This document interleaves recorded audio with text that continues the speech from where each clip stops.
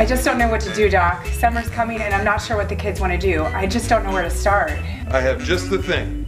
The Children and Family Fun Day at the Oakley Lindsay Center on May 9th. That sounds great. Are there activities for the whole family? For the kids or the whole family, there will be over 60 groups offering classes, camps, and activities for all ages. Perfect! So I can get information, ask questions, and sign up. I'm cured! Glad I could help.